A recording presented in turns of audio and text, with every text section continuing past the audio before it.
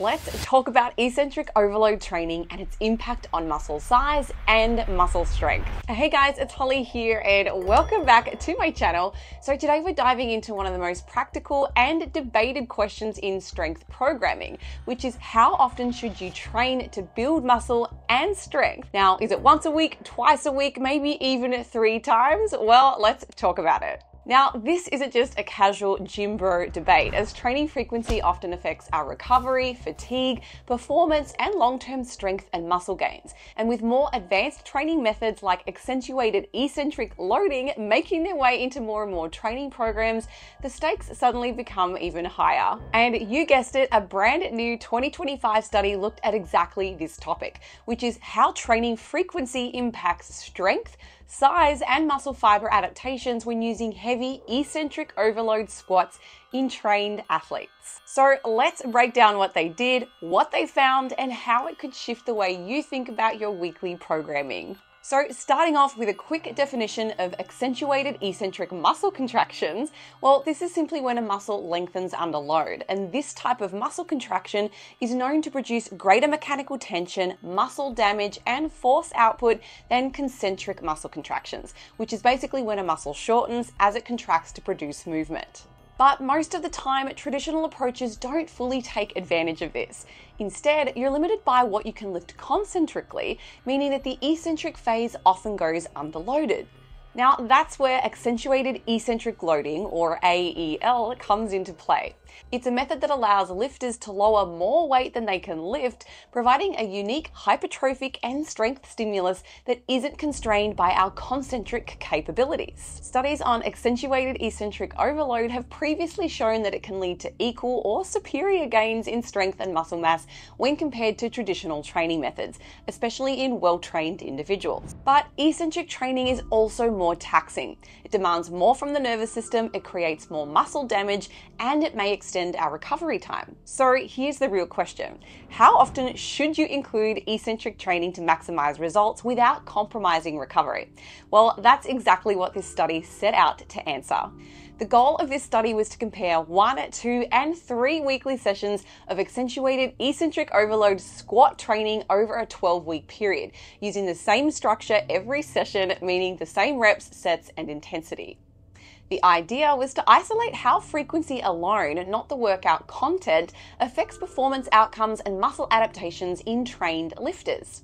They measured 3 types of strength: concentric, eccentric, and isometric, as well as jump power, muscular endurance, muscle size, and even muscle fiber type composition from muscle biopsies. So let's take a look at the methods. What did the researchers do? This was a tightly controlled 12-week training study with 23 resistance-trained men, each with at least 1 year of barbell experience and a minimum of a 1.5 times their body weight squat. The participants were then randomly assigned into one of 3 groups. Group 1 included 1 accentuated eccentric loading squat session per week. Group 2 included, as you guessed, 2 eccentric loading sessions a week, and Group 3 included 3 eccentric sessions per week. Each training session consisted of 5 sets of 4 repetitions of these eccentric overload squats.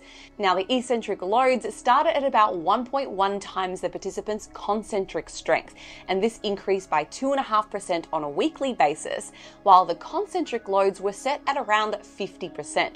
And this was using a custom machine that was designed to separate these different loading phases. The participants were instructed to use a 3 to 4 second eccentric tempo with a constant lowering velocity, and to use their normal squat lifting velocity during the concentric phase. To keep the results as controlled as possible, participants didn't perform any other lower body resistance training during the 12-week study.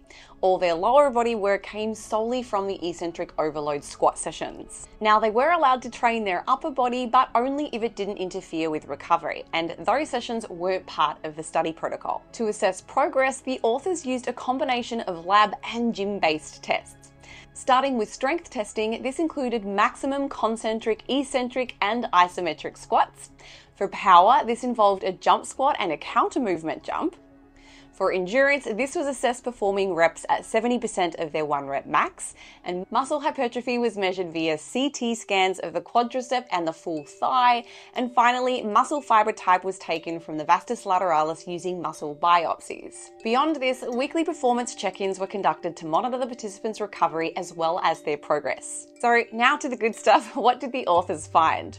Well, after 12 weeks of eccentric overload squat training, all 3 groups, whether they trained once, twice, or 3 times, experienced meaningful improvements across nearly every measured outcome. Starting with strength, the concentric squat strength increased by about 9% on average, which translates to about a 15 kilogram increase. Eccentric strength improved even more, by roughly 14%, while isometric strength rose by about 9%. In terms of muscular endurance, the participants improved significantly, with a 29% increase in strength endurance as measured by the total number of reps they could perform at 70% of their 1 rep max. These are notable changes, especially considering that all the participants were already resistance trained at the start of the study. Jump performance, which was assessed through squat jumps and counter movement jumps, improved modestly, with increases in the range of 4 to 7%. While they're not as dramatic as the strength gains, these changes still reflect positive adaptations in neuromuscular power. Handy data to know about for anybody listening who plays basketball or does any other sport involving vertical and lateral jumping. When it came to muscle size, quadriceps cross-sectional area increased by about 3.6%, while the total thigh cross-sectional area grew by approximately 2.1% based on CT imaging. These gains in hypertrophy were fairly consistent across all groups. Now, the only statistically significant difference between the groups was found in the concentric strength.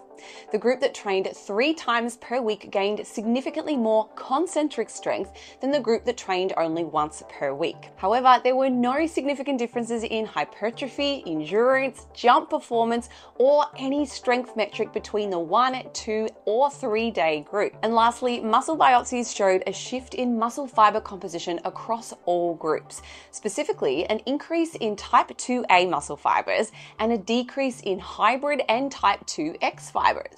Now, this fiber type shift is often associated with improved strength and power output, but no group showed any clear advantage over the other in this specific adaptation. So to summarize the results, all groups, regardless of training frequency, improved across nearly every domain.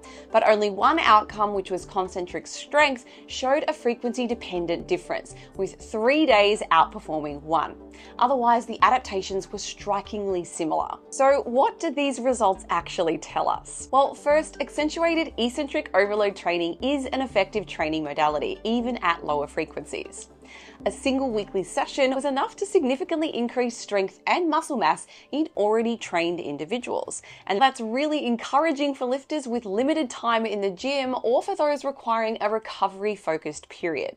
Second, more isn't always better, at least not in this context. Even though the 3 times per week group did triple the volume over 12 weeks, they only saw one advantage, and that was slightly greater concentric strength.